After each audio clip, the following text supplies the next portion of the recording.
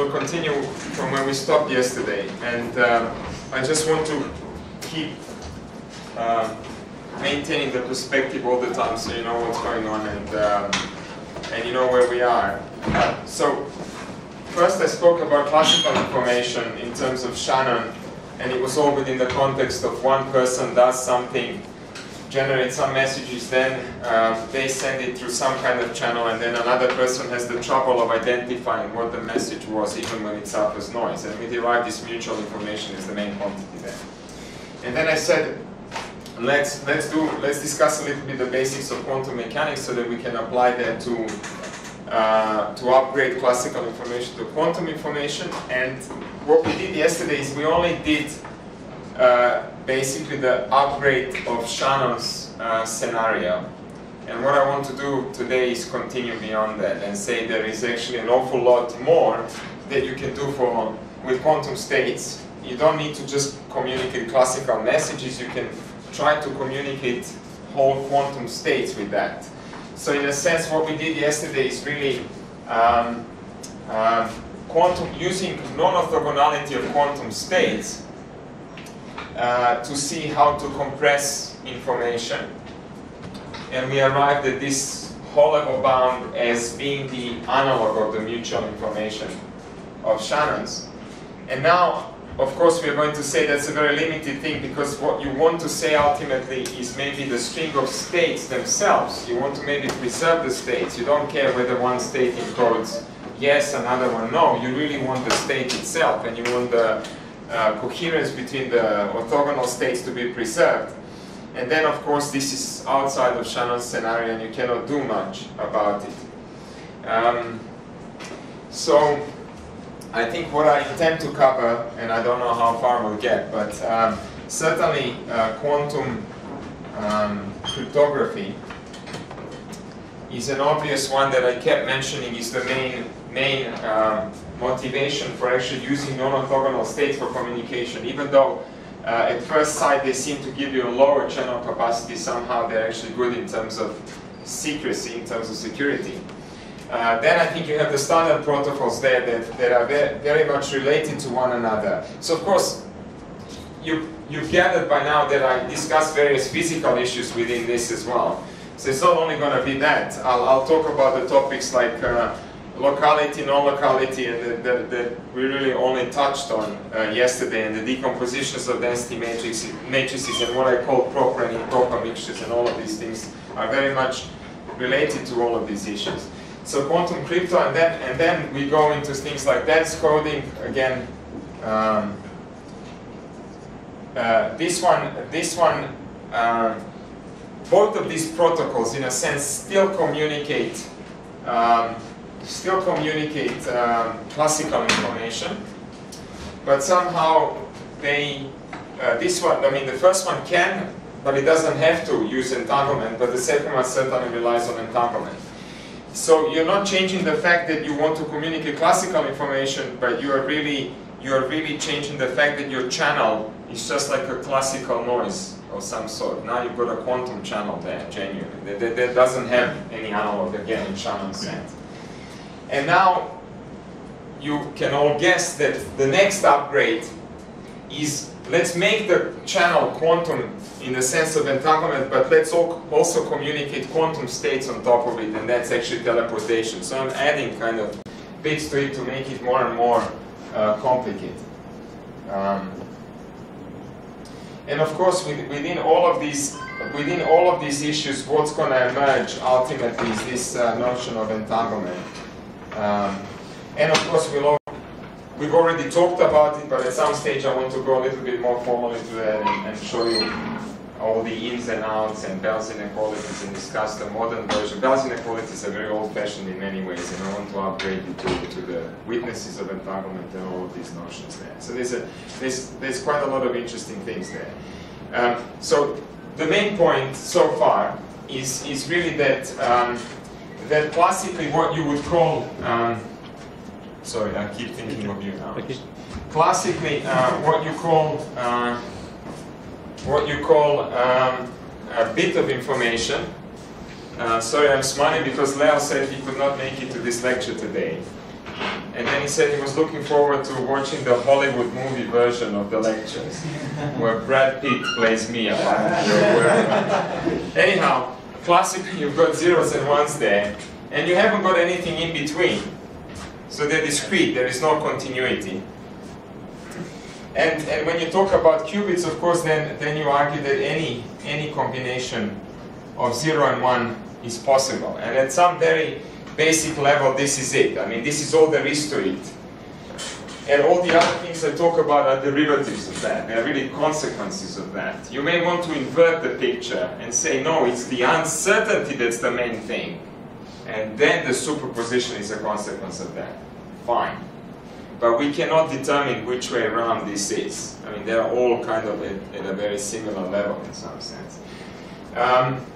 So this guy now, of course, has infinitely many possibilities, and it looks like you can encode infinite amount of information into a bit.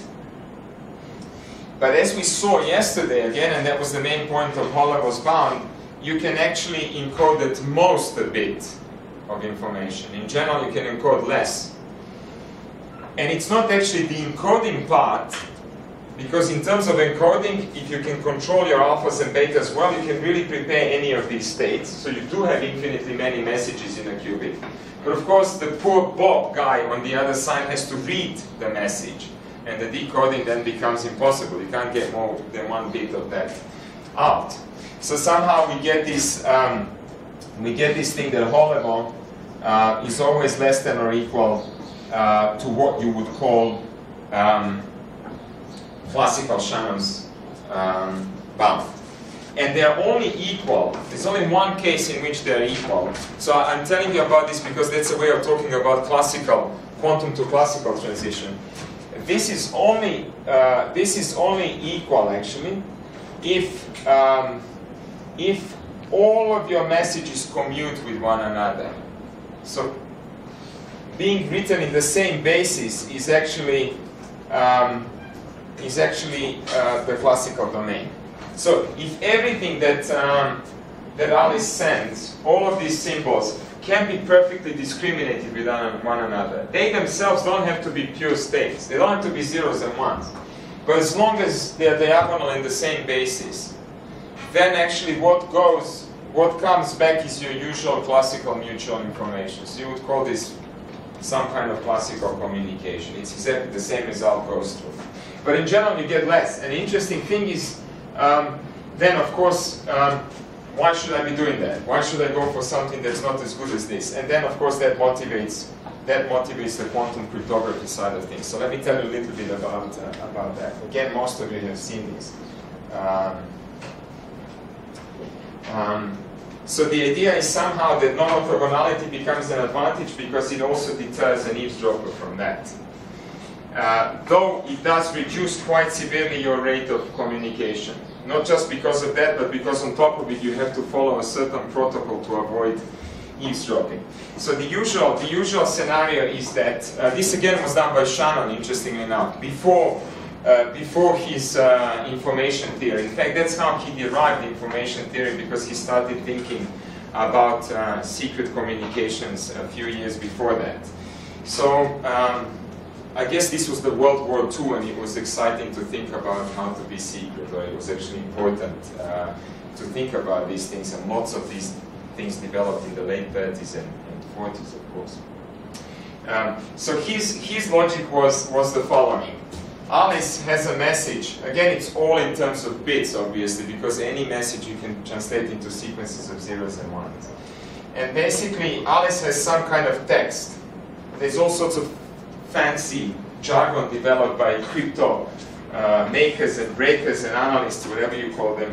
And it basically is something like this. You have text, and you have to have a key to encode this text. And key has to have some properties. That's Shannon's result again. If you want absolute secrecy, then the key has to have basically 3 properties. So key, of course, is another sequence of zeros and ones, if you like. And you're going to encrypt the message with the key, and then send it as a cryptogram to Bob, who will have to undo this and read the message. The key has to have the following properties. It has to be genuinely random. And you know, whenever anyone says genuinely random, we physicists start to smile, okay? Because that's what we talk about 90% of the time in quantum mechanics. Because we know that classical physics is never genuinely random. So already this is a dodgy assumption. You can probably shoot it down just based on the fact that nothing is really genuinely random if the universe is classical. But I'm not even going to go into that, okay? Not now. The second one is that the key is as long as the message. This ensures that you don't use the same key, a number of times here, which actually stated in the number 3 that you should not use the same key for the next communication either. So you should not use the key within one text, but you should not use the same key when you send the next text either. Because then someone could use what's known as the frequency attack and start to look at the correlations between these keys because you keep using the same key over and over again.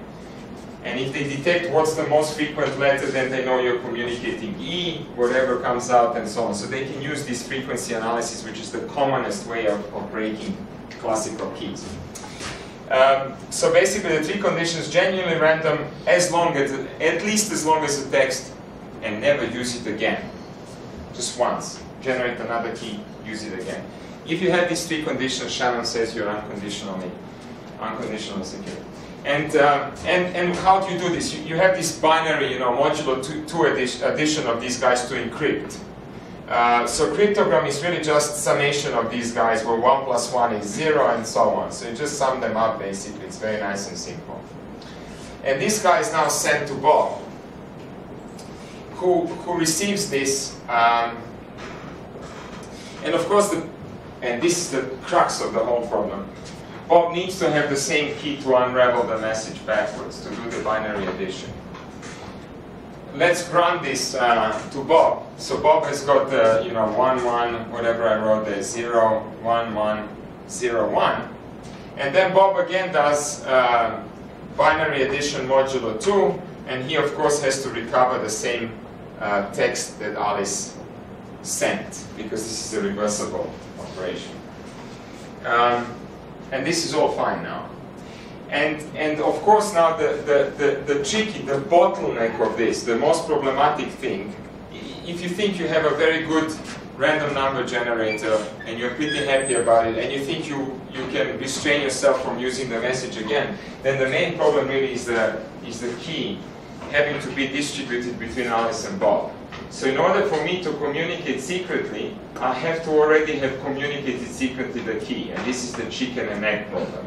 So I just generated exactly the same problem by going through this. I didn't really solve anything because now I need to somehow communicate the key. And the question is, how do we generate the common key between Alice and Bob?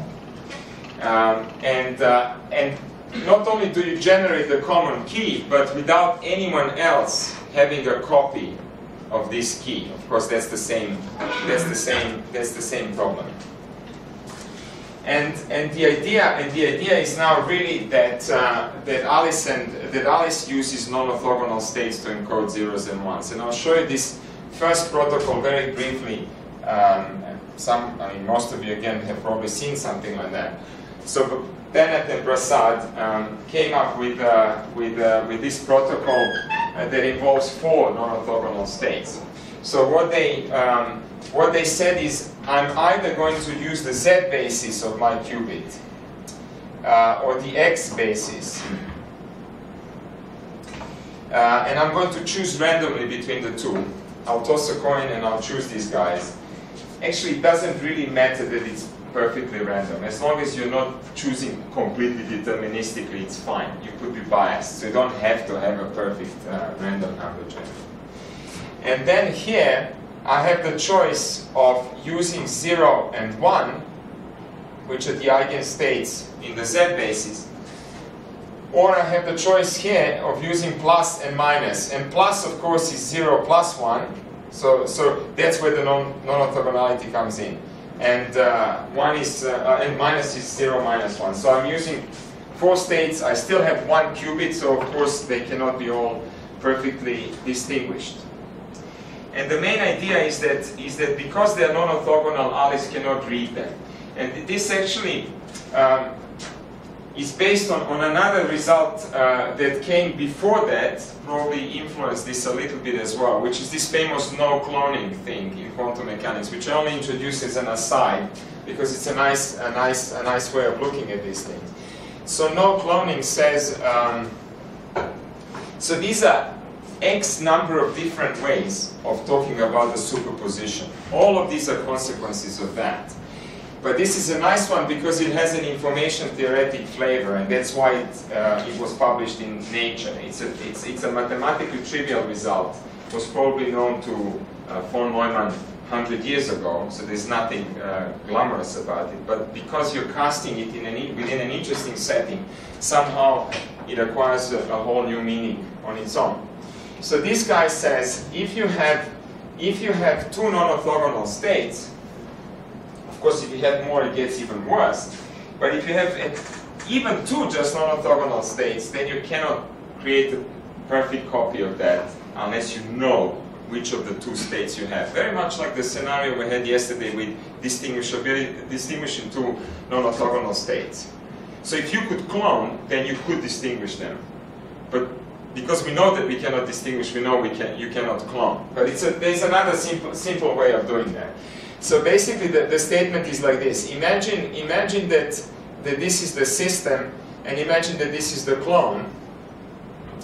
And so the least I have to be able to do is copy 0 into 0 and copy 1 into 1.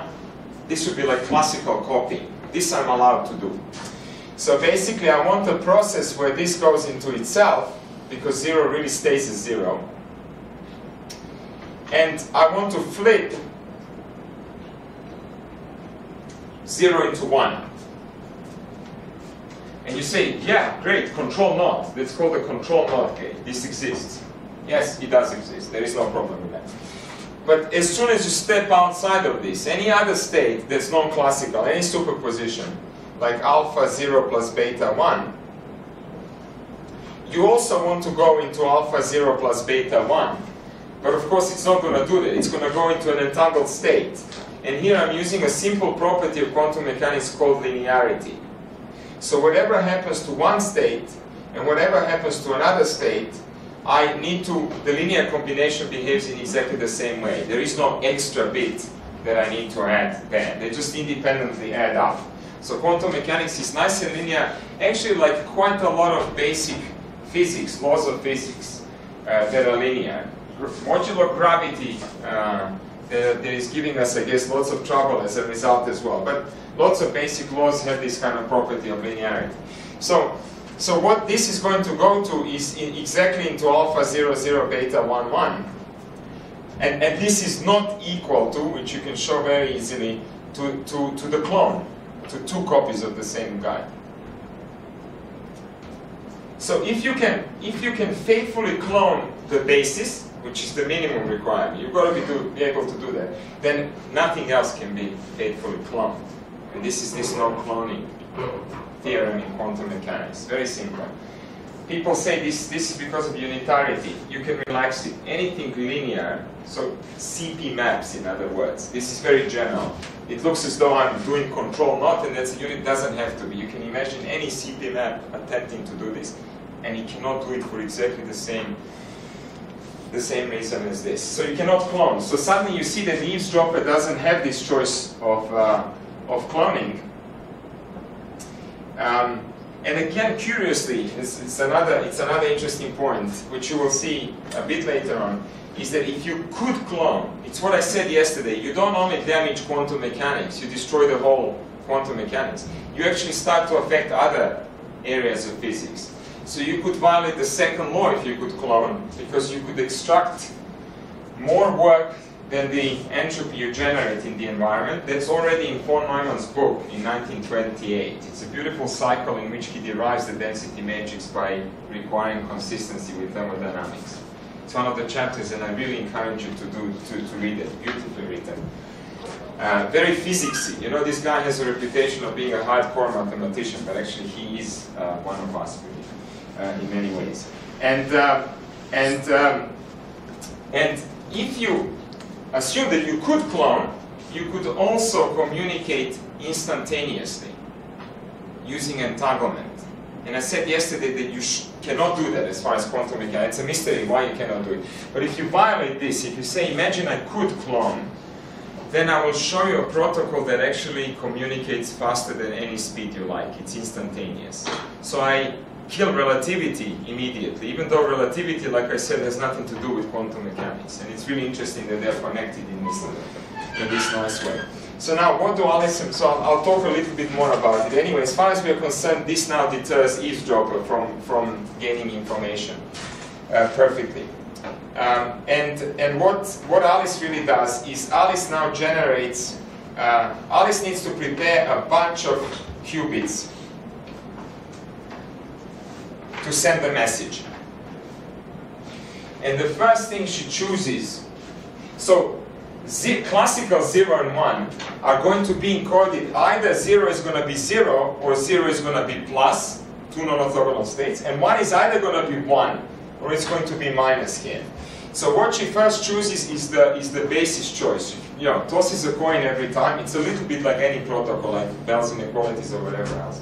And she has a sequence, you know, x, x, z, x. This is the basis I'm going to use, basically. You know? So this is Alice choosing these things. And then she says, okay, if I want to communicate 0 here, that means I'm going to be preparing, this bit now is deterministic because she knows the message she wants to communicate to Bob. Here's the message, 0, 1, 0, 0, 1, 1, 0, okay? So basically she says in the x basis, 0 is encoded as plus. So this qubit is prepared as plus and will be sent off to Bob. The assumption is that there is no noise in the channel, or there is very little noise and you know how little this is, 10 to minus 5 error rate, for example. Something that you tolerate and you don't mind. And I say, I have x, but I'm communicating 1, that's minus, and actually so on, right? So I don't have to, so in z, if I'm communicating 0, that really is 0, and so on, okay? You can work out the rest of that. And now the assumption is, let's say it's really faithfully received by Bob, there is no interference in the middle. And the question is, what is he going to do now? And Bob now also randomly chooses the basis in which to measure. And you can see that by doing this, he already kills half of the communication because he's not going to match this this side of Alice's in more than 50% of the time if they exchange many of these guys. So, you know, let's say he tosses a coin and he says, I'm going to perform an X measurement here. So they don't communicate prior to this at all, other than to arrange that this is the protocol. We all know what the protocol is like. So they don't need to really exchange anything about these messages and so on. Of course, they need to, you know, talk about the timing and all the other experimental issues, but nothing to do with communication. So let's say he now mismatches here, because he doesn't anyway know what Alice is doing. And you know now here X and so on. There's a sequence on Bob's side. And now what they do is they want to test whether there is an eavesdropper in between or not. So here you cannot do anything about the eavesdropper if the eavesdropper is, if you detect that there is a disturbance higher than 10 to minus 5, whatever you're happy to tolerate, then of course all you can do is abandon the key and start all over again. So no one can prevent eavesdropping. But of course, so basically if an eavesdropper wants to prevent you from communicating, they can always do that. This is true classically of quantum. But if you put yourself in the position of the eavesdropper, it's not in her interest to prevent you from communicating, because she wants to hear what you have to say, okay? She wants to drop a bomb on you and then see what you're telling the headquarters after the bomb has been dropped. This is, as you can see, a real-world example. It's happened many times. So basically, you do want the communication. You don't want them to detect that you are eavesdropping so hard that they stop talking completely. But of course, on the other hand, the eavesdropper doesn't want to disturb too much, because then you will detect that it's above the threshold. And so the question always in cryptography is how much can I get, but never to disturb more than what these guys are prepared to tolerate. And you know what they tolerate in general. That's public knowledge in many ways. So what they do now is they say let's waste half of the ensemble. They can even choose this randomly, so that basically the eavesdropper really doesn't know prior which of them they will choose. But for us now, let's say they choose the top half. Of course, they wouldn't be doing it like that. They would just pick up the phone. They can use the local radio station. Anyone can now listen. Doesn't matter. And they would say, let's choose the 2nd, the 5th, the 10th, the 17th, and let's compare our results. Okay? So what Alice does is Alice starts to announce the basis. So this is going to be thrown away because everyone now knows the basis. But they don't care because they're going to be using the guys they don't announce now from then on. You see, in that way. So this is now only used for the purposes of establishing the error rate. Are they happy with that or not? Is there an eavesdropper or not? So Alice says, in the first instance, I actually prepared plus in the x basis, obviously. And Bob then says, oh, I actually had the same basis here by accident, so I must have measured plus as well. And if Bob doesn't have plus there, here is one wrong outcome. It's either noise or it's an eavesdropper, but who cares? If there are too many of these guys, we just don't proceed with this kind of stuff. You see, it's very nice. And then now, so if they coincide, great. Then they go to the next, and then Alice says, I've got X. Bob says, I've got Z. Never mind. Let's throw it away, because we're not going to coincide anyway, with or without an eavesdropper. Okay, just by chance. Let's go to the next one. So they only choose the ones where they coincide, and from, you know, if you have 1 billion transmissions per second, then you don't mind wasting 500 million to establish this. And basically you get a good statistics, the error rate. So you can estimate the error rate.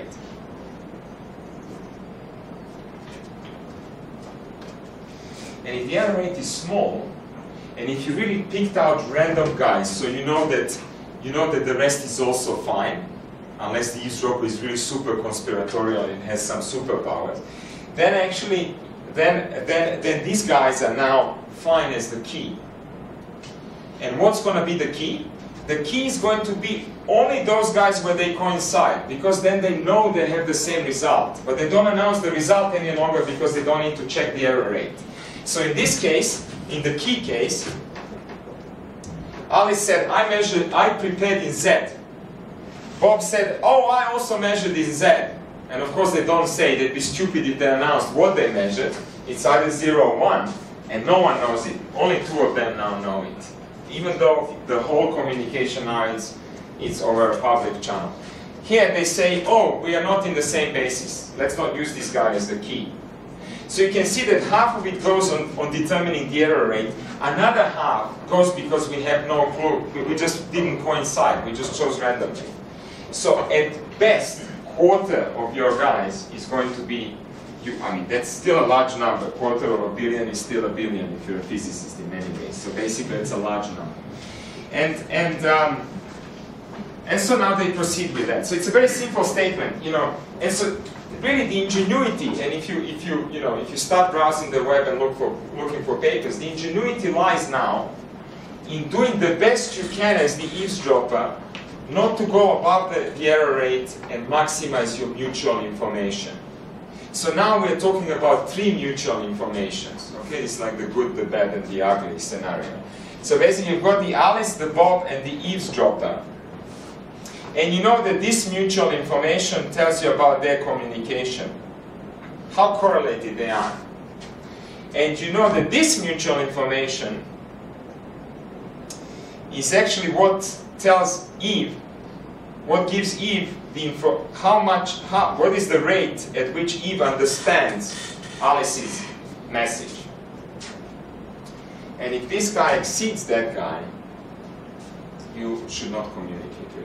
There's no way you can distill something useful. So the eavesdropper wants to achieve as much as possible here but not to disturb too much. And of course, if you really have a very low error rate, then the eavesdropper can't do that. The eavesdropper can't get too much mutual information without introducing extra disturbance. So I think basically that's all there is to quantum cryptography. And there is another scenario which uses entanglement, which I will mention a bit later on. But basically, it's reduced exactly to the same type of mathematics. You can map it one for one. There is a subtle difference in another issue there, but it works for exactly the same reason, and you can follow the protocol in exactly the same way. So what I'm going to do is start on the next bit, which is dense coding, because that guy now genuinely has to involve entanglement.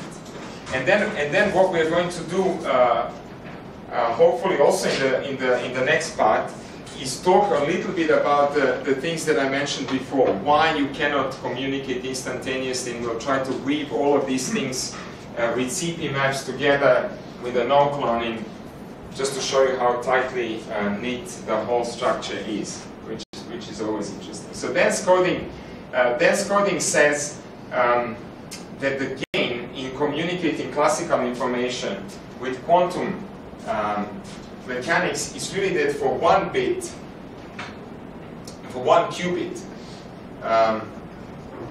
you can actually get 2 classical bits of information. And of course, you go back and you say you've spent 3 days on showing us that you cannot get more than 1 bit out of 1 quantum bit. I mean, that's what Holler's bound says. Now suddenly you're telling me that you will violate that. And again, this is only because I'm allowing the channel to be entangled. There, I really didn't allow any kind of extra entanglement. So that's why you can do it, not because there's any magic there. And this conforms to the Hollow bound as much as anything else, because entanglement is between 2 quantum mechanical bits. So I do have actually 2 quantum bits. It's just that I'm manipulating only one to send a message. And so the scenario is, I think most of you again know it, I can do this very quickly. So I have this entangled pair. This is an artist's impression, of course, of an entangled pair. And if you imagine some kind of maximally entangled state, 0, 0 plus 1, 1, between Alice and Bob. So this has to be shared prior to the whole thing. And now the trick is that Alice is only going to affect her own qubit. This is another way of talking about spooky action at a distance in some sense. That by acting on, and this is a much nicer one than all the nonsense that you have to read about historically. There's really lots of junk and lots of philosophy and so on, but it boils down to something like this. So the thing is that Alice can affect only, and will only affect her own qubit, but she will access all 4 orthogonal states of the 2 qubits. So that's the spooky part. I'm acting here, but I seem to be accessing the whole Hilbert space of 2 qubits. That also now seems to contradict the fact that I keep claiming this is all local. And again, you will see what I mean by that a bit more carefully. So what Alice does is Alice says, I have 4 possible, so how is she going to send 4 messages, which is 2 bits? Log of 4 is 2, I mean, in terms of Shannon. So she will either do nothing, which is represented as identity operation, or she will flip 0 to 1 and 1 to 0, which is known as the Pauli sigma x operator, or she will do a phase gate, again something that doesn't, these 2 are classical operations, but this one is genuinely quantum in the sense that it changes 1 to, so sigma z, if you like, sends 0 into 0 and 1 into -1. And sigma y is nothing but a combination of sigma z and sigma x, or the other way around with a minus sign, whatever is the convention, never mind. And if Alice now says, I apply one of these guys, and each of them represents a message, this is message 1, message 2, message 3, and message 4, can actually Bob And then she sends this qubit to Bob, and now Bob has 2 qubits. And the 2 qubits are in one of the 4 orthogonal states. 0, 0, plus, minus, 1, 1. These are the 2 states, or 0, 1, plus, minus, 1, 0, which are the Bell. We call them Bell states. Then all Bob has to do is make a projective measurement. It's now easy to discriminate because there are 4 orthogonal states, and he's got access to both qubits now. Bob has to make a projective measurement, and he can immediately read out what Alice did, which of the messages she sent. So if he gets a state 0, 0, minus 1, 1, she knows that Alice must have applied sigma z, because they started with this state. She must have kicked in minus sign here somehow, and that means she was sending me message M3, which is the maybe message, or whatever we had it as before. Okay, so this is one of the 4 messages. And it seems now that he can recover 2 bits. He can recover 2 bits, while Alice only sent 1 bit. But this bit was already pre-entangled in a quantum mechanical way. And this again is really another statement of saying this is what's unusual about entanglement, that you can do things like that. And yet again, in spite of all of these things, I will show you that you really cannot communicate instantaneously, even with powers like this. So this is this dense coding. And in fact, if you now say, what happens if they share a mixed state, not a maximally entangled state? This has been analyzed. All that happens is that your resulting 4 states will not be 4 Bell states, but there will be some states row 1, row 2, row 3, and row 4 with equal probabilities. Let's say she's sending each of these messages with equal probability, 1/4. Bob now has to apply a CP map, a PRBM to discriminate these guys, and we actually know the best that he can do. It's called a whole-level bound. So I can quantify the dense coding with any state here simply by telling you that the number of bits that they can communicate in this way is S of rho being the average, a quarter of this plus this plus this plus this, minus 1/4 of the average of the entropies of rho I, the 4 of these guys. And here it is, the capacity of dense coding for any state. And some people say this is how you can quantify entanglement. Maximally entangled states will give you maximum capacity of 2 bits, but if you go down, they will give you lesser and lesser capacity. And that's a way of measuring entanglement, for example. So this is capacity for dense coding. And so on. There are a few more things to be said about it, but I think it's a perfect actually time to stop. And I will make again, as usual, 10-minute break, and then we continue with this. It's okay?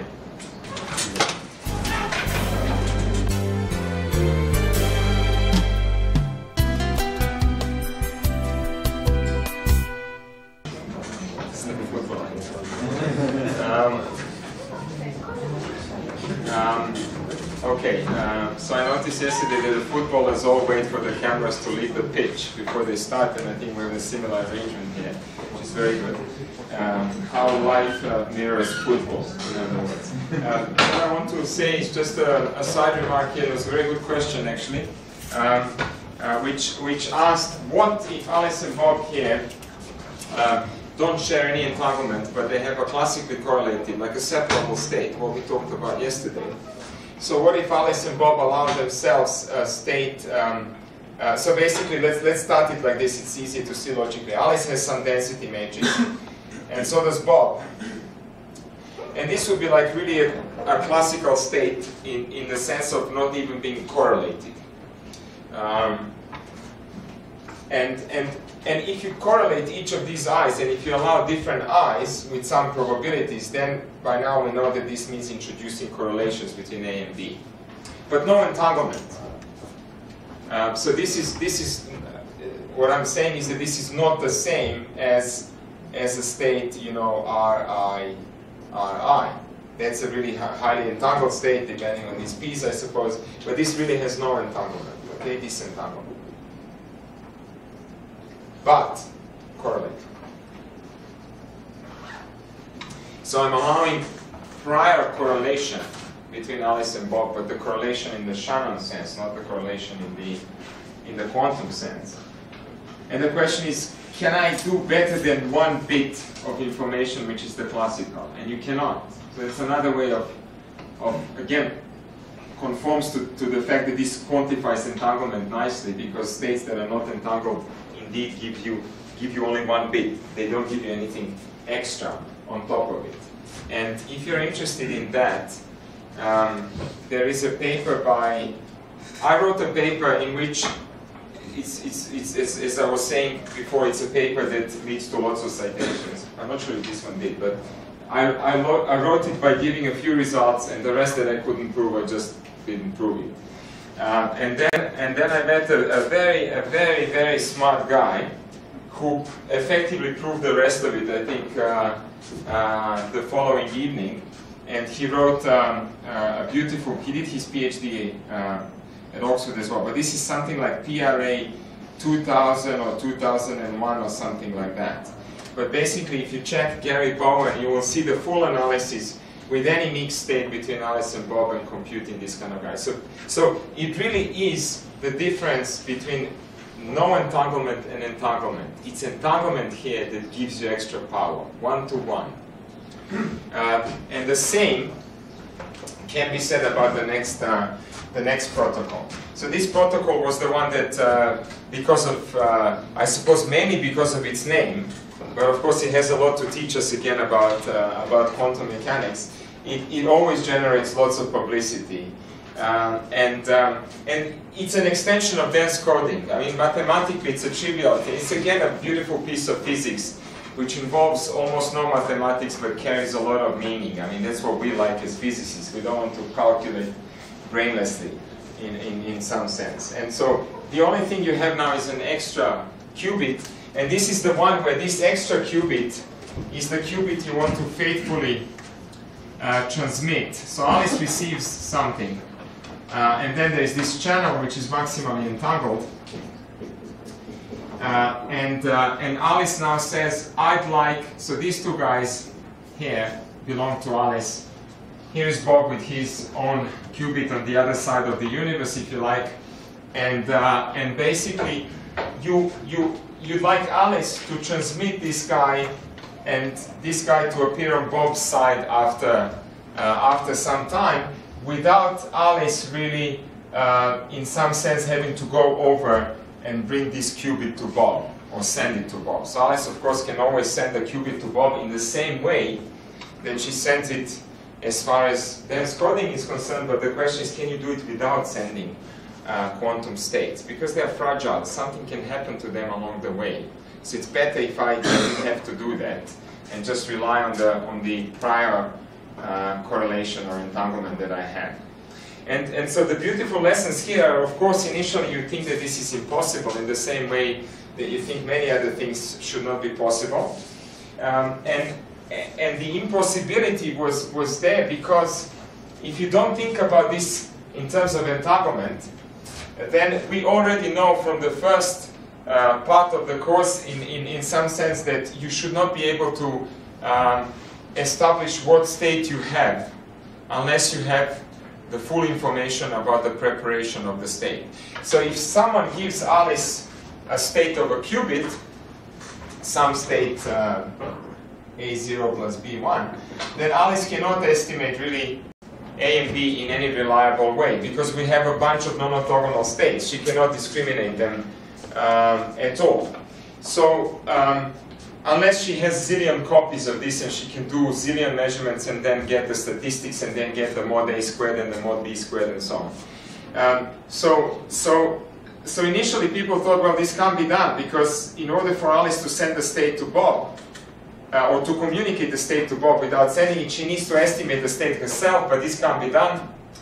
And then she would have to pick up the phone and tell Bob, you know, prepare A with the amplitude 0.73 and B with whatever is the remaining part. But of course, if you engage entanglement, then you can overcome this difficulty. So it's again related to the fact that, that you cannot estimate the quantum state perfectly well, unless, of course, you use extra quantum resources in this sense. So now, how does this protocol go? And of course, that was the major surprise, that with entanglement somehow you don't even need to estimate it, but it can appear on the other side. So neither Alice nor Bob ultimately know what psi was. But it doesn't matter. Bob knows that he's got whatever Alice had to start with, even though neither of them know what it is. Which means to faithfully transmit something. And it's the same now, in the sense that what Alice needs to do is perform 4 different measurements on her qubits. It's like in dense coding, 4 different messages. And then she's going to communicate which of these 4 messages she measured. And then Bob will have to do something to his qubit upon receiving the classical. So all they share is a classical channel in addition. And it's very simple. I mean, you can see it in a simple sense just by rewriting this state. So if you write A0 plus B1, and you have the channel, so you have to remember that the first 2, this guy and this guy here, belong to Alice, if you like, and the last guy is the qubit that Bob has. All you have to do now is really rewrite this guy in a slightly different basis, and because otherwise we would stay here until midnight if I didn't have a shorthand notation, I'm going to label this in the usual notation of phi plus minus and psi plus minus. And if I go back there, all this requires really is to expand this first, you know, 0, 0, 0, 0, 1, 1, and so on. Okay, B, 1, 0, 0, and B, 1, 1, 1. And now you say, well, why don't I now expand these guys in a different basis? And that's going to be the basis that I wrote there. And then I perform the measurement in this Bell basis here. So this is Bell measurement. And then I get some outcome. But you will see when I do this already, you will see why this works. It's really a remarkable identity in many ways. So if I write 0, 0, this 0, 0 is nothing but phi plus phi minus. So if I add up these 2 states, this plus and minus will cancel this component, and all I'm left with is 0, 0. I'm ignoring the normalization as usual. It should be divided by root 2. This guy is likewise psi plus psi minus. This guy is psi plus minus psi minus, and so on. You can phi plus minus phi minus. And then I group together all the phi plus terms, all the phi minus terms, all the psi planar, and basically after 5 lines of expanding this, what I get is the following, and I guess that's the interesting thing. Phi plus, this is now on Alice's side, the 2 qubits on Alice's side. Notice what I'm doing is just mathematics. This is all in my head or on the board. This is no one has to do anything to achieve this in reality. That's what's interesting about it, actually. And what Bob has now is A0 plus B1. And if it's phi minus, what Bob has is A0 minus B1. And if it's psi plus, what Bob has is A1 plus B0. And if it's psi minus, what Bob really has is the 4th state, A1 minus B0. And you can see that all of these 4 states on both sides look remarkably like one another. The first component is the state that Alice has already. So in some sense here, you've teleported the state without even doing anything. So to put it properly now, this all has a normalization 1/2. There's 1/4 probability for each of these outcomes to happen. So now what Alice does is a measurement in this basis, and she gets with 1/4 probability one of these 4 guys. If she gets the first guy, she phones Bob up and says, your qubit is already in the state that mine was. You don't need to do anything. If she gets this guy, she says to him, you have to apply sigma z. So Bob does sigma z, and sigma z converts this state into A0 plus B1, which is the original state. If she gets this guy, what Bob has to do is sigma x, because he has to exchange 0 and 1. And of course the final one is a combination of sigma x and sigma z, which is what I called sigma y previously.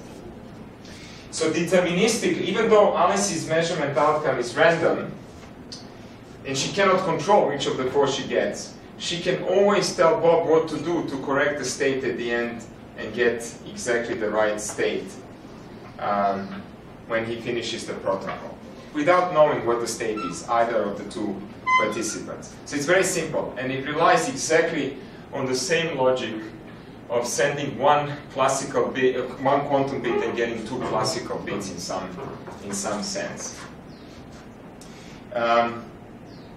And I think that, you know, is this? I mean, how mysterious is this? Is of course questionable. I mean, it's been implemented many times experimentally, with small you know, either between 2 atoms or between 2 nuclei in NMR, or between, you know, photons 2 meters apart from each other and so on. So we don't have anything more spectacular really than that. But I think most people believe that it really just is a question of effort, you know, teleporting 2 atoms and 3 atoms and so on. So it's very interesting. Of course, when you talk about it in the public, the first question is, can you teleport human beings? You know, when can I enter the teleportation protocol and be on the other side? And then you say, well, you know, given that even this cannot be done properly with unit efficiency with a single 2-level system, then unless you want to look like Jeff Goldblum in the Fly movie, or even worse than that, then you shouldn't really volunteer yourself, I suppose, for this part. The second question is just interesting, what drives the public? Frequently not so dissimilar to what drives us, I suppose, we're all human. The second question is, would it really be me on the other side? So basically the main thing here is that, again, we know that I cannot clone. So once Bob ends up on the other side with the right qubit, you notice that Alice has absolutely no information whatsoever. If you look at the state of this guy at the end of the protocol, it's part of a maximally entangled state of 2 qubits, which means that its state is, when you trace out 1 qubit, maximally mixed. So Alice teleported information to Bob, the quantum state, but she's left with absolutely nothing at the end to estimate the state. It's maximally mixed state. And this is also can be seen that this has to be like this because of no cloning. If she retained this guy, that's effectively cloning. And we know we cannot clone quantum mechanically no matter what you do, no matter how much of the universe you happen to engage in the rest of the protocol. So then the question is, you destroyed the original of a human being, and you created the person on the other side. So is this really me? You know, did you just teleport my body, or do I also have my soul on the other side?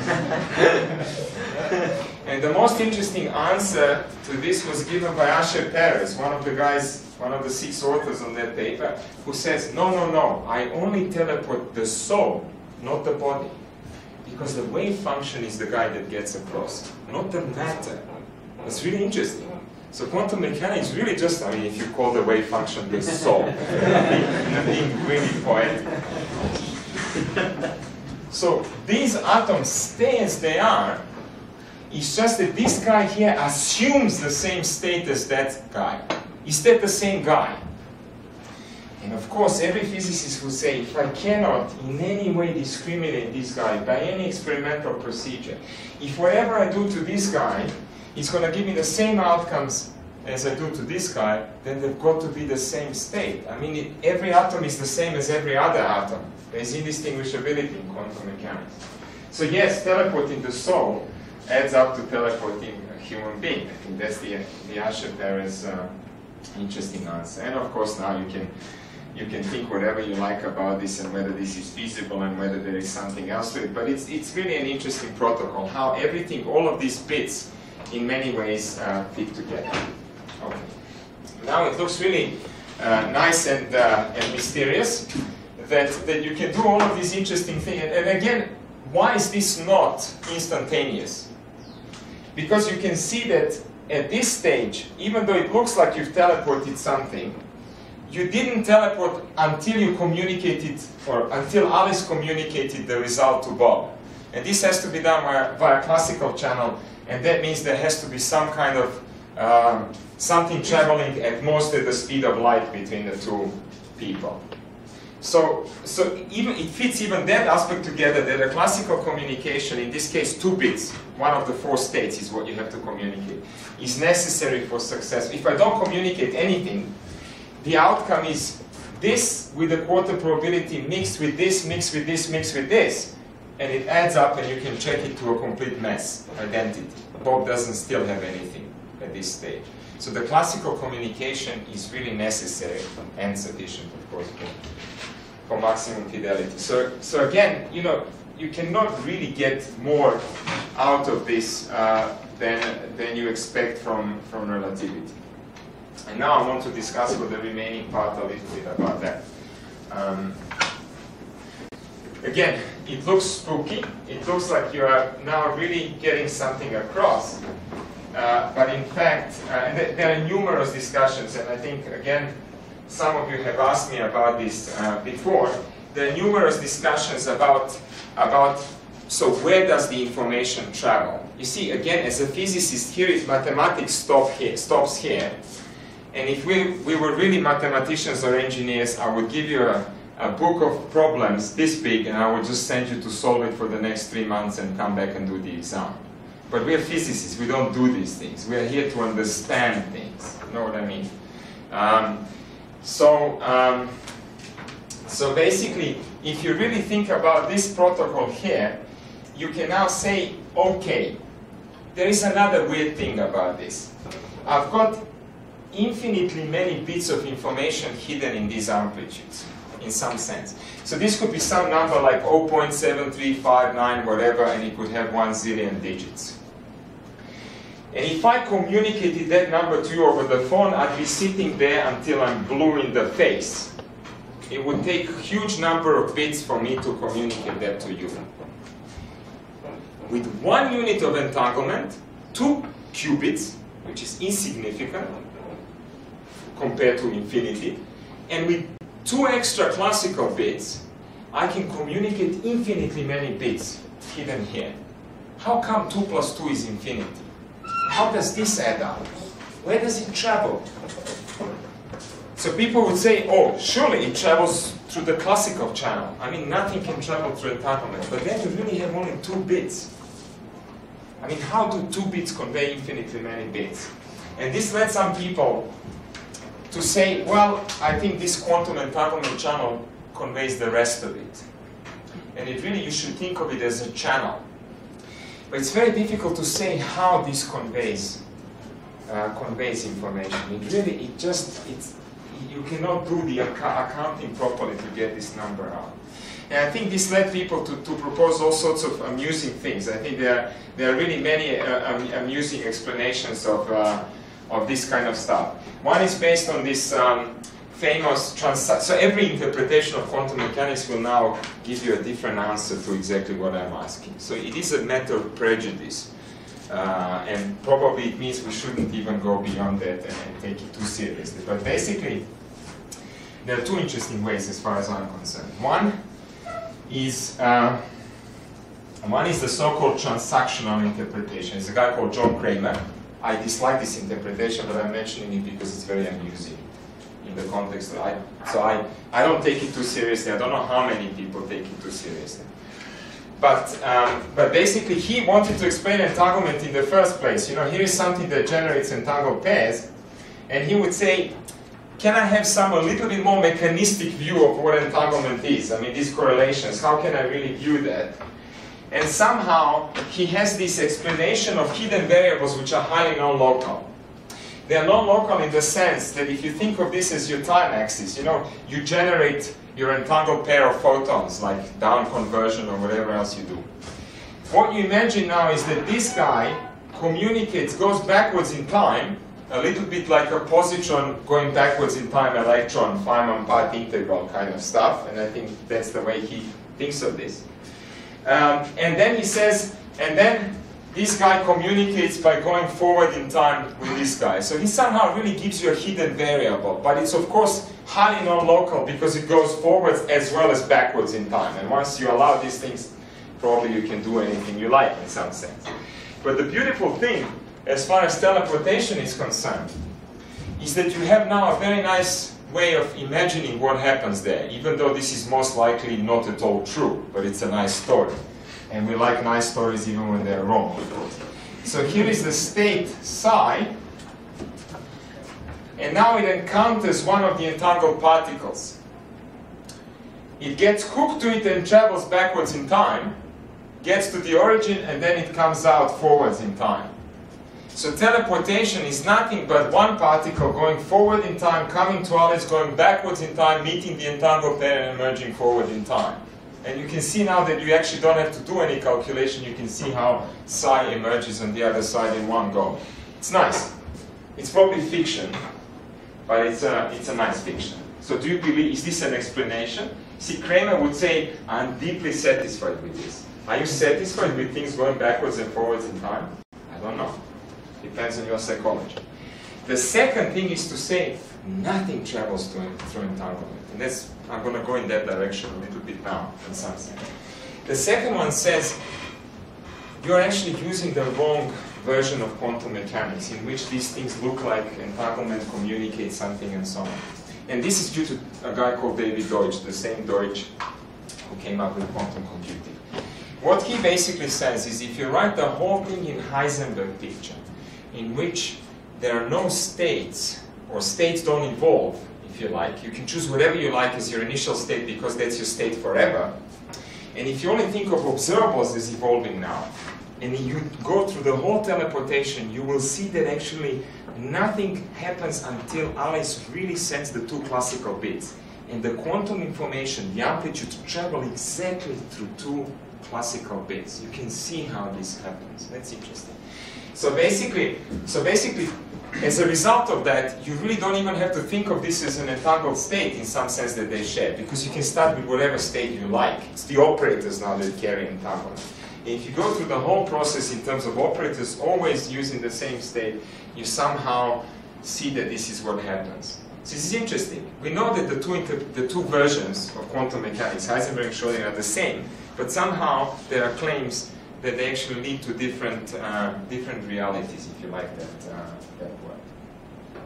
I will stop here as far as that's concerned. What I want to say now is the following. So what's the logic behind this fact that nothing travels through entanglement?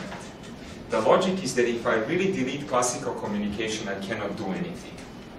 And that's the proof I want to give you now.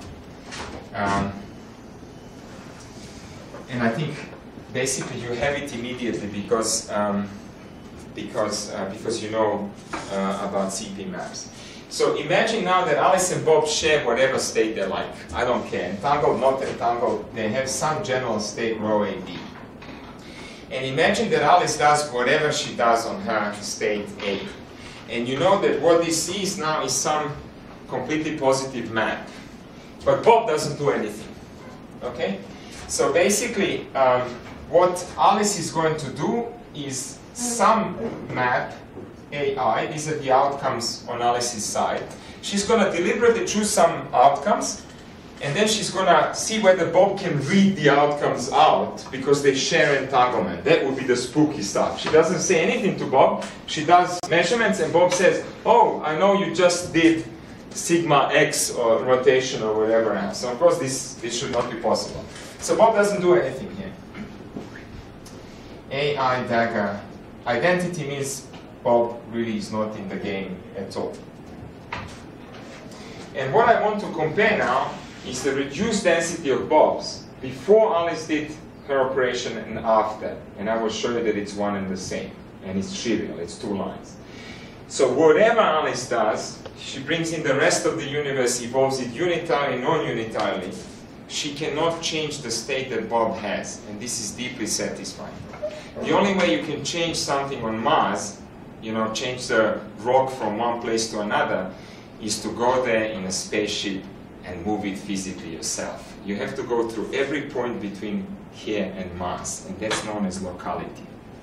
Everything in physics is local in this sense of that word. Charge is conserved in a local way.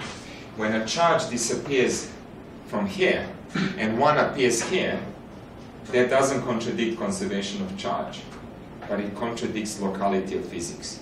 The only way that a charge can disappear here and appear here is if it's gone through every point between these. Okay, that's called conservation of current. There's a nice diffusion equation conserving current. Every law of conservation in physics is local. There is no magic. That's the theory in general, in every branch of physics, including quantum mechanics. Very powerful. So basically, what is the state of bobs after Alice has done all of these things? Well, chase Alice out. Let's see. And now, as before, you know that this sum can come out. Because I'm chasing over Alice, I can permute Alice's operators under the trace any way I like, and it's still the same result. So this is certainly the same as sum over I, trace of AI. I'm going to move this guy over here. So identities, let's even forget about them, that they're really not doing anything. So I've got AI dagger AI, tensor identity for Bob, if you like, row AB. It's the same as the above. Now I put the sum back. I say, thank you for being outside for a while. Now you're useful again. And the sum of all of these guys here is identity by definition of a CP map. All this is trace of identity times the state itself, the original state, which is the original reduced density matrix of Bob. The same as before. Alice did anything. But now I allowed Alice to do anything that's possible according to quantum mechanics. Three-line proof that there is no instantaneous communication in quantum mechanics. There is no magic. It's a local theory. Really local. I'll talk about Bell's inequalities and non-locality as well. It's a different non-locality. It means something completely different. Should not be confused. So when David Deutsch wrote this paper and said quantum mechanics is local, lots of people jumped up and down saying, well, what about Bell's inequalities? It's really a semantical issue. It's not the same locality as the other one. You have to define it properly. So you really cannot change the state on the other side. And now I'm on to, I think I have a few more minutes to basically just show you one of those fun examples where I'm going to assume that I can do something, and then suddenly you will see that actually I can communicate superluminally, if you like, or instantaneously even, and so on. So this is a fun example where I can assume that I can clone. I mean, it's very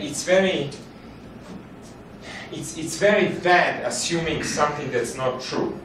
This is very well known to philosophers, that if you assume that something is not true, you can derive anything as a result. You know, if you assume 1 + 1 is 3, then you can derive any wrong conclusion from that. So you have to be careful how you do this, and I will try to define it as best as I can. Assume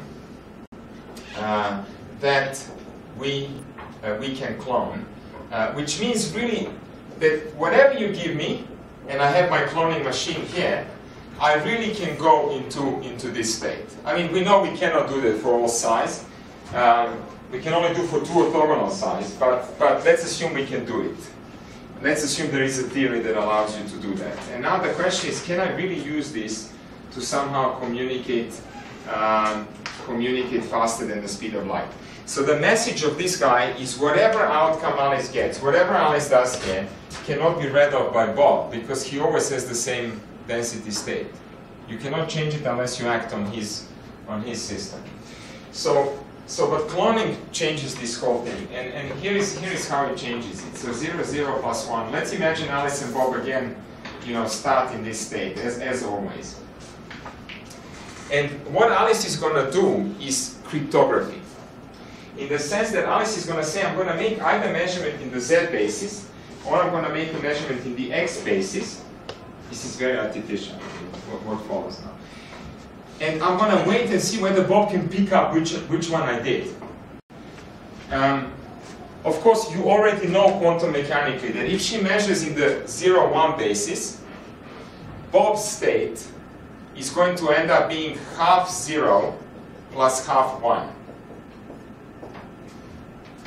If she measures in the plus-minus basis, 0 + 1, 0 - 1, Bob is going to end up with 1/2 plus 1/2 minus. See, now this is this beautifully links back to the decomposition of the density matrix, and if it's the same state, even though it's a different decomposition, you cannot discriminate. This is the same as that. If you expand these guys, all the off-diagonals will cancel out, and this really is the same as that. I'm restating a simple example following from that. So Bob always has the same density matrix, no matter whether Alice measures 0, 1, or she measures plus minus. He cannot tell which measurement she chose, because his state is always the same. Now comes the trick, that I'm assuming a fictitious world, and Bob brings in an extra ancilla qubit. And Bob says, I have the cloning machine. God gave me a cloning machine. I know quantum mechanics doesn't allow it. God came to me, said, here is the cloning machine. Okay, I promise. And what does he do with the clone? Well, he's got this extra ancilla bit here sitting in some state 0. I mean, it doesn't make any difference really what this state is. And if you clone in this basis, so you see, now it's going to allow you to discriminate bases, but we know this is not possible, and that's what's going to kill it. It's really so tightly packed. Whichever side you attack it from, you get back to the same thing. So what is the state here? This guy just becomes 1/2 0, 0 plus 1, 1. Because 0 is cloned into 0, 1 is cloned into 1. Okay? Here is a classically correlated state as we called it before. This guy, which is the same quantum mechanically, becomes plus plus, plus minus minus. And if you expand this, not the same state. I can discriminate now. Bad. Okay? Hence, I cannot clone. Okay? You can expand it now. It looks a little bit like a mystery, but I promise it is really. This state, when you expand it, reduces to that, but this guy does not reduce to that guy. This guy contains bits like 0, 1, 0, 1, and 1, 0, 1, 0. This guy doesn't have that. So there are two different physical states. And if you have sufficiently many copies of this, you can figure out what it is that Alice did, without Alice telling you anything about it. And this is really something genuinely superluminal. Okay? So there is no way you can do this kind of stuff. Again, there are many variants of these kind of games, and I think we will talk about it throughout. Now, I have a few more minutes to really start talking about entanglement in general. And like I said, I'll try to start with a historical perspective. And that's the one that we physicists like as well, in some sense, and that's what motivated us to think more about it. And then I'll really try to dedicate a few lectures to the way that we think about it now. And again, we see that things like dense coding, teleportation, and then certain versions of quantum computation, the so-called cluster state quantum computation, if you see this kind of stuff, it really is just a generalization of teleportation. And you can show that if in cluster states you have no entanglement, you can also never execute anything better than with a classical stochastic computational machine. So again, entanglement becomes a resource there. Whether entanglement is a resource in normal computers, dynamical ones, we still don't know. This is still an open question and an exciting one as well. There's lots to be said about that. But basically, there is an awful lot of protocols where we know for sure that entanglement is directly equal to fidelity. So given that I'm talking about this now, you can also say, what if I don't have a maximally entangled state here? I'll go into quantifying entanglement as well using Shannon's theory. I'm using it very loosely now. So I'm saying if these coefficients are not the same to each other, with each other, 0, 0, and 1, 1, then we think this is less entangled, and I'll give you the view of correlations and mutual information why we think this is less entangled. But then you can show that the fidelity with which, so then you get some other state, not the input state itself.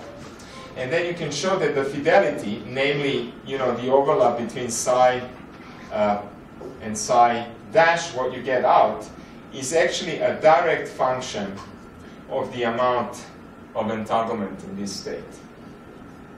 Just like in dense coding. If you don't have any entanglement, you don't get anything better than classical fidelity, and otherwise you do. And it's one-to-one correspondence. So basically history, a little bit of history, I think just a few minutes to mention that, and then we'll talk much more seriously tomorrow.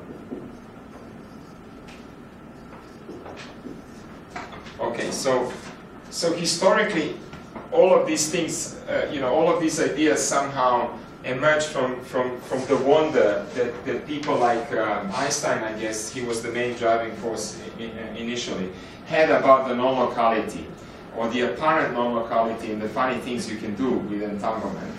And he had all sorts of interesting words to describe these things. So one was to do with genuine randomness, where he said, God doesn't play dice, I don't believe these things and stuff like that. All of this is related to in some sense to entanglement as well. And then the spooky action and the distance was his response to being able to manipulate EPR pairs and estimate position and momentum at the same time and so on. So I'll try to go a little bit through this just to give you the background. And of course this is all very old-fashioned, because you've got a new perspective of entanglement. You know that this can be done in practice, and there's nothing inconsistent, at least with this kind of picture. So what Einstein said is the following. Actually, I don't even know whether I have a good answer to that. Again, it's a very interesting way of talking about how unusual this is. Einstein started by saying, if I had he used continuous variables, basically infinitely many degrees of freedom, but you can cast it in this way. What Einstein said is, I know that I cannot measure simultaneously two complementary observables. So I cannot give you the value of your spin in the z direction at the same time as giving you the x direction. These guys don't commute. Is a mathematician's way of saying this. And basically, physically, just means I cannot tell you that the spin is up in the z direction and at the same time is up in the x direction. It just cannot be done, quantum mechanics. And now Einstein used this logic to turn quantum mechanics against itself, which to him would mean that it's inconsistent. It doesn't even make sense on its own, the theory. And he said, and he's going to be using logic like that, that you cannot really do anything instantaneously with entanglement. So then it's got to be something else that's wrong with quantum mechanics. See, that's a really interesting way of trying to expose it. So basically what he said is, imagine that Alice and Bob are again very far apart, and imagine that Alice wants to know the sigma z value of Bob, but at the same time she wants to know the sigma x value of Bob. Of course that's not allowed by Heisenberg's uncertainty principle. But Einstein says, look, here is a simple way of doing it. Alice just measures sigma z and she's going to get either 0 or 1. But because this is correlated, maximally correlated, she knows that when she gets 0 for her system, Bob has got to have also 0, and when she gets 1, Bob has got to have 1. So by measuring your qubit in this basis, you can tell immediately what the value is for Bob's qubit. Okay, so that's it. But because you're far apart, this should not interfere with anything on Bob's qubit at all. There shouldn't be any interference there, because nothing can travel faster than the speed of light. We even have a formal proof, like I said, within quantum mechanics itself. And then he says, all Bob needs to do is now measure sigma x. Since his qubit is untouched by Alice's measurement, she's very far, all he needs to do is measure sigma x, and he will get plus or minus. So he will know that it's in plus state, Alice will know that it's in the 0 state, for example, and look, we've determined both sigma x and sigma z without any trouble, because we're very far apart. There is no uncertainty principle. But quantum mechanics says you cannot do that. So it's got to be inconsistent. Okay? So we now know it's not inconsistent. But if you think about this, actually you can really spend a long time thinking about it, and it's not clear where the problem is. Okay? So Bohr replied immediately. Bohr was very nervous. he read this paper and he said, gosh, what am I going to do? He had 2 good postdocs and he started dictating a physical review paper immediately, in reply. And the reply says, it's not inconsistent. I mean, it's as simple as that. It's a vacuous paper in many ways. The reply says, look, if you go through it, it really works like you say, and it's not inconsistent. That's quantum mechanics. Sorry. That's it. But it is a bit funny. I mean, somehow you're almost violating the spirit. You are not really violating uncertainty, because you can show mathematically that there is no knowledge. But somehow you are doing something funny to it. Okay? So that was the first one. And of course, this prompted the famous Schrödinger guy to say, well, there was another piece of Bohr's reply to which Schrödinger was referring, because he really disliked Bohr's way of thinking. Bohr in some sense, was what people would call a pragmatist or an instrumentalist or a positivist or whatever else you call it in philosophy. And he said, after all, actually, these are small guys there in quantum mechanics. Why are you even trying to describe and think what are they really doing? What matters is what we observe, and that's always consistent with what's going on. These are small guys. I mean, we don't even see them. We have to translate them into the real world, and that's it. And then comes a killer paper from Schrödinger. It's the Schrödinger's cat paper, of course, which says not quite like that, actually. It's a bit more serious than that. It's not microscopic. So Schrödinger is actually the person who started the field of macroscopic entanglement, in all honesty. So I should be citing this paper all the time. So what he said is, of course, what's immediately obvious is that if a small system couples to a large system, and if the small system is in some kind of superposition, then the large system will join into this superposition immediately as well. And you cannot escape from that logic. So even though you may think that you can brush away issues like Einstein's by saying, this is some small world, I don't have any direct contact with it, so okay, it's weird, but I still can describe it nicely. You can't quite be saying that if I show you that the whole world is actually quantum mechanical, including the wave function of your own body, Niels Bohr. Okay, that's almost what he was writing there. He didn't phrase it quite like that. Okay. So his experiment, of course, was the famous one. And he said, imagine that I have a system that's in some kind of superposition state. So he imagined an atom that would decay radioactively. And if you look at it before the final product of the decay, then you have an amplitude that it decayed, an amplitude that it didn't decay. And then he said, if it didn't decay, then all is fine. But if it does decay, it breaks a bottle with poison inside. And if you enclose the whole thing in a lab with a cat, then of course the cat dies if the poison is out, but it doesn't die if the poison is not out. And suddenly the cat has joined the whole superposition, and it becomes highly entangled at the level of the whole lab. And Schrödinger says, surely this is now seriously funny. I mean, can this really happen in the real world? So this requires doing things that I started saying before, that actually we should legitimately think about quantizing a glass bottle with poison, and the cat and the experimentalist doing experiment and everything else. Okay, so that's the way we would like to test the world. So here is this bottle in some state B, and here is the cat in some state being alive, if you like. That's what Schrödinger says. And then what he says is that in this case the bottle stays as it is, and the cat stays alive, so that basically leads to 0B, if you like, alive.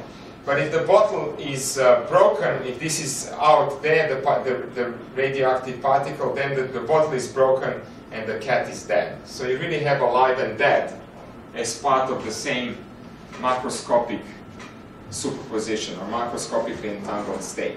So it's not a quirk of microscopic objects that you cannot see. You can easily amplify it to anything you like, and then it really becomes interesting. What's your interpretation of a state like that? Do you think that can exist or not? And of course we are going in the direction of starting to believe that yes, it can exist. I mean, as a physicist, you don't want to enter a discussion of what it means to be dead and alive. I mean, I don't even know what it means to be excited and ground in many ways. And I think being dead and alive is a serious issue. You know, it's coupled to biology, psychology, whatever else, and we really don't know how to phrase the question. But what we can do is create these kind of states with billions of atoms. So we can say I've got one atom in a superposition like that, and then I've got billion other atoms. You know, here is a state of billion other atoms, so tensor product, you know, billion times. And then they can join in the superposition in the same way that cat joins in as the dead and alive, in the sense that you can have all billion atoms in the state 0, or all billion atoms in the state 1. And the only difference is that cat has 10 to the power of 23 atoms rather than 10 to the power of 9. It's exactly the same point I made before. So why do you think there will be any difference between Schrodinger's scenario and this scenario? So we really are starting to scale this gap, and we are climbing up. And slowly, I guess, we'll be superposing more interesting things than billions of atoms. So in a way, we are actually starting to think that this was quite visionary in some sense. Rather than exposing quantum mechanics and saying it's even more weird than what you're saying. Somehow we're starting to really live with this, and already, of course, we can do objects like this quite easily. And so there was lots of discussion. So Schrödinger came up with a state like this and said dead and alive cat and so on. And then after that came Bell. So none of this was really completely. Lots of these were semi-philosophical arguments, not quantifying the weirdness. You know, Schrödinger didn't say this is 0.75 units weird, and 0.25 it's okay, I can understand it. The first person who did that was John Bell. He said, I'm actually going to tell you really how weird it is. Let's measure things, because that's what we scientists love doing. And I think I probably don't want to take you through that because it's going to take more than 10 minutes. So I'm going to stop here and just remember that where we pick up tomorrow are Bell's inequalities. One announcement to make before we break up or before we have questions is that talking to Marcelo, we actually thought that it would be a good idea to have one or more sessions of questions and answers about the course or beyond the course that is outside of just this afternoon schedule. So one suggestion, and I think we'll get back to you with the venue, is Tuesday between, let's say, 10 and 1 o'clock in the morning. So let's say Tuesday 10 o'clock, hopefully this room is going to be free, but if not, I will announce tomorrow which room is free. At 10 o'clock Tuesday I will be here, and come and ask me any question you like. So I'll be here for 15 minutes. If I see absolutely no interest or apathy, then I will just walk away. You know, I will assume everyone is absolutely happy and understood everything. Otherwise, I'll be sitting here and really waiting for your questions. So it's not a standard lecture, but it really is questions and answers. And come with any questions and answers. You don't have to just ask me about this topic. If you think something else is interesting in that direction, just come and talk to me. Is that a good idea? Okay. But now, no more questions within 10 or 15 minutes that the camera will ask. You convinced us that quantum mechanics needs this positive mass, and if you apply this logic, you mean that he never changes its state. However, when you teleport states, you have changed things. Of course, this 1/2 is the probability times the states in which you can. So how do you reconcile? Yes, the teleportation only changes the state at the output once the classical information arrives about the outcome. Otherwise, exactly what I said before, that if you don't do that, then you have to average 1/4 of each of the possible outcomes, and that gives you completely mixed state, which was the same that you started with before. So without classical communication, the initial state is like that, and Bob's state is really 1/2 0 plus 1. And if you don't communicate between Alice and Bob, even though Alice makes a measurement here, if you don't communicate the outcome, you've got exactly the same state. It conforms perfectly within this picture. This captures teleportation. These measurements here would be your projected measurements onto Bell diagonal states, if you like. So it's really, classical communication is crucial. Without any classical communication, you don't change the state at all,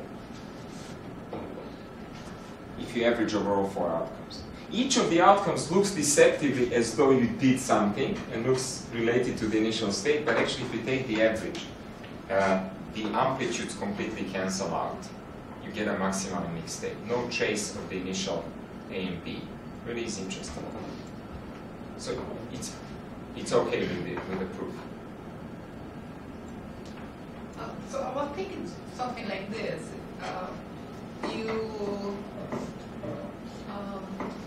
For some reason, you have an observable and the state that at least one of the states that is going to be at the end of the process is an eigenvector of this operator. Yes. And then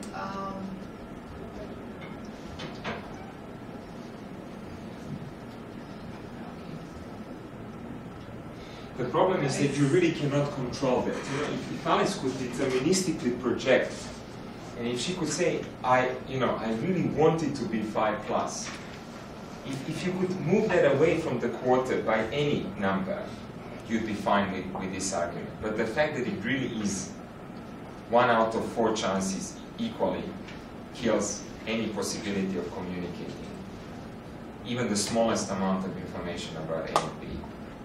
It's really interesting. I had one of my nicest experiences was when I went to Greece to give a lecture, and I arrived there and they almost started to hug me basically, and I thought, why are you so enthusiastic about my visit? And then they introduced me to a second-year undergraduate student who didn't even have a course on quantum mechanics, but he taught himself quantum mechanics. And he was coming up with all sorts of arguments like that with the loopholes why you can actually do it. And none of these other guys in Greece, they were not experts in quantum mechanics, they could not see where the problem was. So they were in desperation. He had zillion ways of violating relativity. And then they introduced me to him and they said, you sort it out, please just talk to him, take 1 day and talk to him. And he was getting more and more elaborate. I would say, here's what the problem is with this scheme. And then he would double the number of photons and so on.